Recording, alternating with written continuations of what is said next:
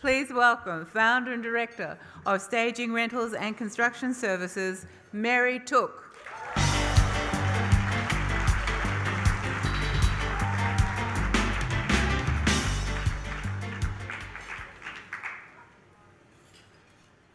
Thank you, Ida.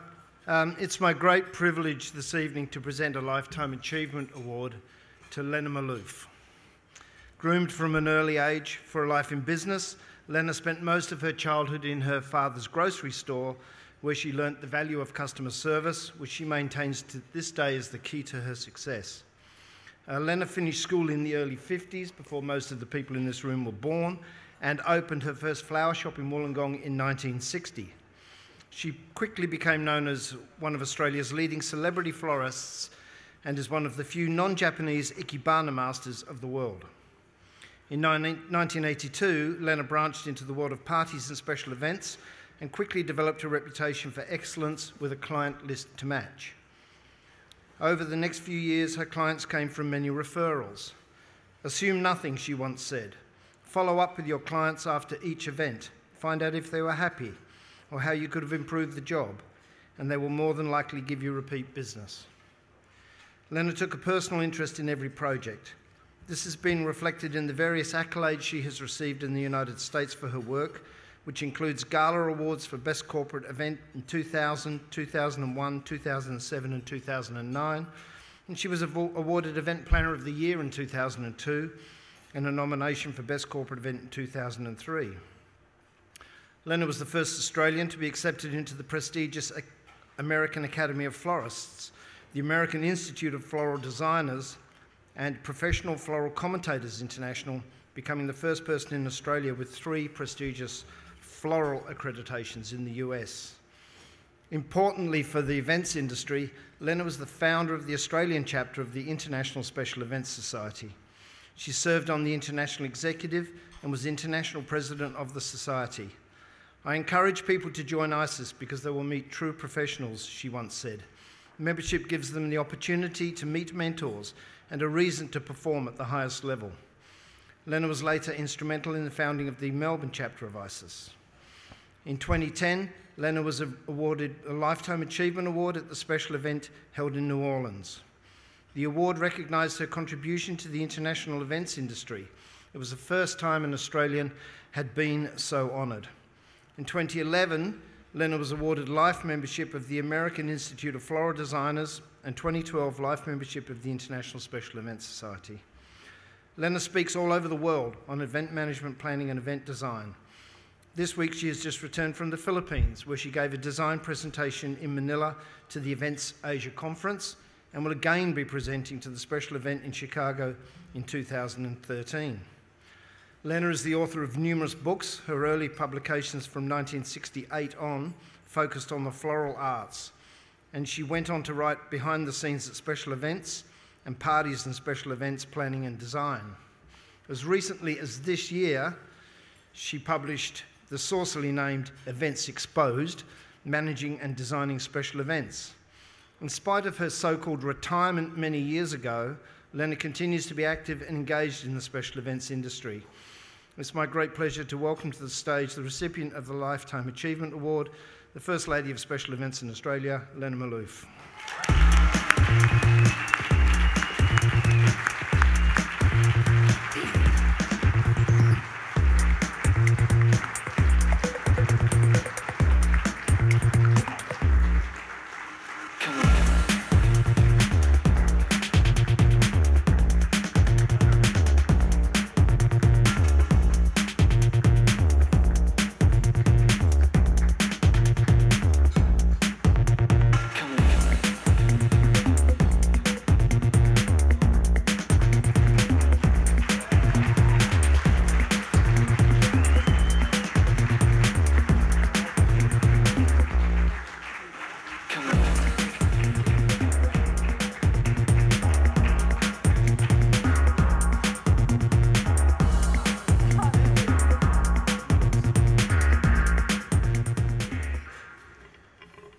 Mary, thank you for that wonderful introduction. Listening to you, I actually felt tired. Good evening, ladies and gentlemen. I am extremely humbled to receive the honour from the Australian Event Awards 2012. The industry has been a major part of my life and the one I absolutely love. The journey has given me a spectacular career and great friends over many years. In my early 20s, I did follow in the family tradition of retailing. My main floral competitor was a lady called Elsie. Each day she would be seen with pink rollers in the hair, pink fluffy slippers with matching pink apron. A sight to behold, but Elsie did have the funeral trade. Wanting more longevity from my clients, I pursued the wedding market. The 70s, with my daughter Shaz, who's with me this evening, and Greg and Brett, my son, saw a move to Sydney in search of the larger aspects of business. In the 80s, Shaz joined me and we swung the business into specialisation for corporate clients. Professional event management, as we know it today, did not exist. The focus was on society fundraisers and private parties. Conferences, however, started to evolve with AV, slideshows and entertainment. Many in this room experienced the excesses of the 80s when events was definitely the buzzword. As organisers, we programmed lavish spectacles, all designed to leave the guests breathless. International travel began in 1982 and ultimately led to the Special Event Organisation and ISIS. It was from the spirit and support of my like-minded American peers, founding President Dr. Joe Goldblatt, Tim Lundy, Andrea Michaels, John Daly, Lisa Hurley, and of course, David Merrill, that I returned to Australia determined to make us a part of the international scene. Initially, there was a very small but special group involved in establishing ISIS Australia. Ken Earth, Perry Snodgrass, Trevor Connell, Robert Johnson, Wayne Elstub, Tim Kennard, formerly Grafton's, Glenn Lehman and the late Clifford Wallace. The growth of this society came quickly.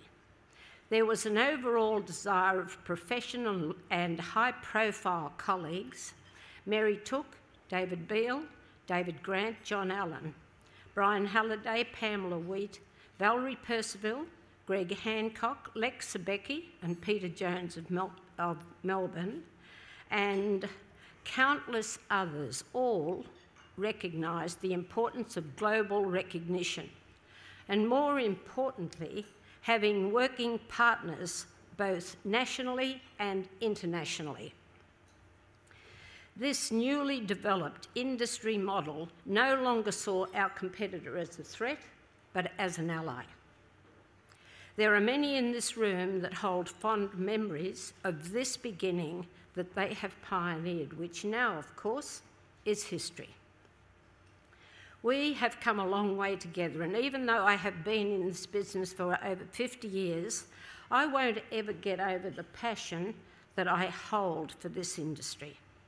It truly remains the essence of my zest for life. I look forward most to observing our youthful event professionals as they will revolutionise the industry, I believe, and take it to another dimension. On reflection, the two things that I love and treasure the most are my gorgeous Shazzy and son-in-law Renee, who's with me this evening. You have always been there, love you both. And of course, my esteemed colleagues and my close friends, you are by far the highlight of my career, and for that I am truly thankful. Thank you and God bless you.